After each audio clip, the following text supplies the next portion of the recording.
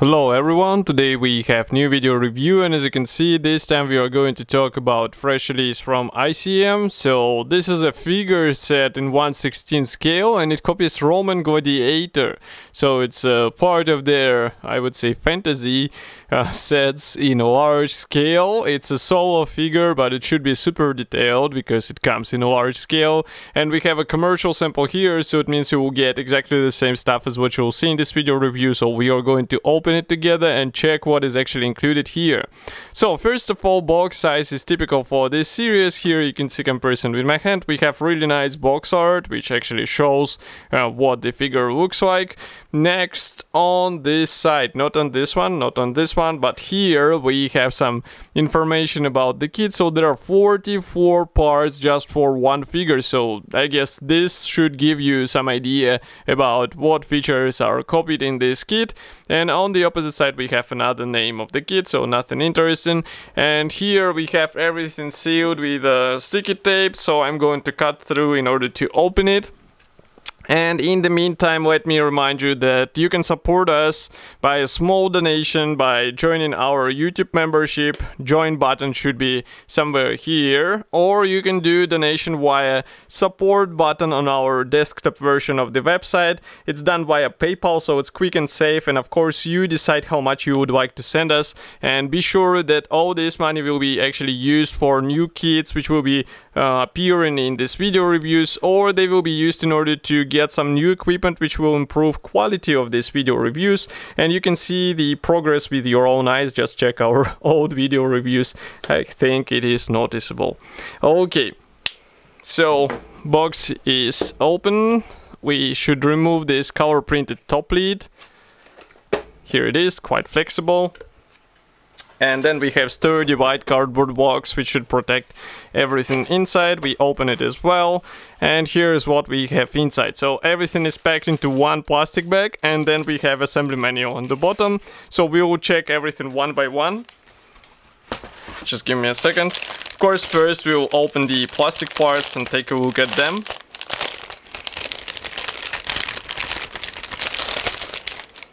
Okay. So what do we have here? I suggest we start with a gray plastic sprue here. So it is dedicated to main figure parts, so maybe I'll place it here like this. It will be in the center.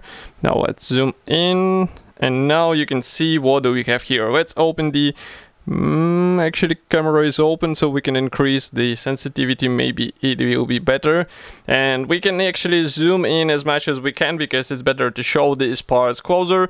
So here we start with the body parts, and you can notice that parts division is difficult, actually different from all the small scale figure releases, because we have actually body parts separated into several elements, and this is quite unusual, I would say, for figures. And of course it will imply a bit of work in order to smooth this, for example, seams or gaps between these separate body parts. So be sure to keep track of all this stuff in order to have a natural looking model. For example, here you can see the torso is glued out of two halves.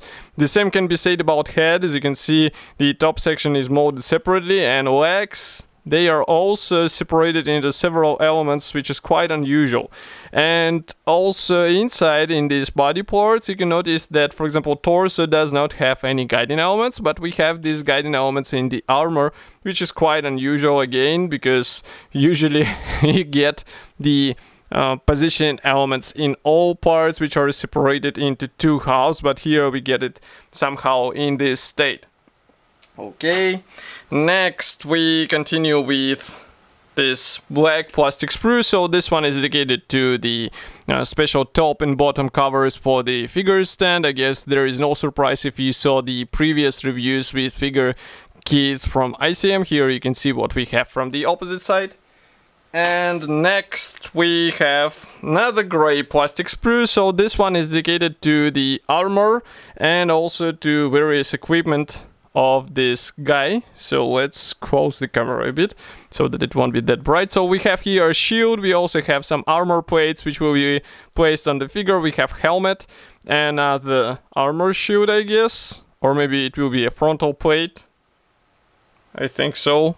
Okay, and let's flip it over. Here inside you can see that some parts feature details inside, for example shield, because it would be strange to have a plain looking part here. And everything looks really nice, especially for such big scale. Let's not forget that this is 1/16 scale, so in case you wonder what is the actual size of the shield, here is comparison with my fingertip. It's really big, and the assembled figure should be also quite tall. So keep it in mind, because it's not a small figure which you can combine with the 1/35 scale sets. Next, I'm opening this plastic bag, so just give me a second to get it open, because here we have this central section of the figure stand, and you can notice that it comes in a one-piece shape, so it's just a matter of combining the top and bottom lid here and you'll be good to go. All in all, it looks nice, and that's really cool to have this stand out of the box, so basically you don't have to spend your money to get a figure stand for this guy, and you can also modify it as much as you want, maybe paint it in a different color, or maybe even replicate the different top cover based on this plastic plate. Next, we have an assembly manual, so this one comes in form of a simple printout, so just give me a second, I'll reduce the sensitivity so that it won't be that bright. Now it should be better, I think. So here you can see that we have a parts map on the cover page, and there is no history note, surprisingly. I wonder why they do not include any history notes in these figure sets. It would be interesting to have some back history for one of these guys. And I mean, historical background is usually handy. It can give you some idea. It maybe even can inspire you in build. So I really wonder why they miss on such opportunity. And here we have the marking guide, which is combined together with assembly manual. So it might be a good idea to track the small codes of the paint numbers so that you get everything in a right paint shade. But we can zoom in even closer so that you can check this figure in detail. So you can notice that this soldier will be in the helmet, and you remember that head is still pre-molded. It features the special facial features, so it's really cool in my opinion, because maybe some modders would like to replicate something different, so they have it included out of the box.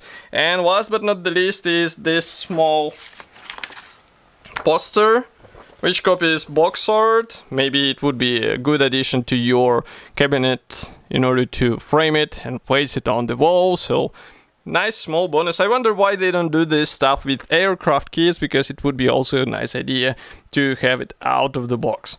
So this kit should be already available. You can get it in Modelimax webshop. Of course, I will be happy to hear your opinion here in the comment section below. If you like this video, don't forget to press the like button, subscribe to our YouTube channel, and I will see you in the next video review as usual. Thank you for joining me today, and bye!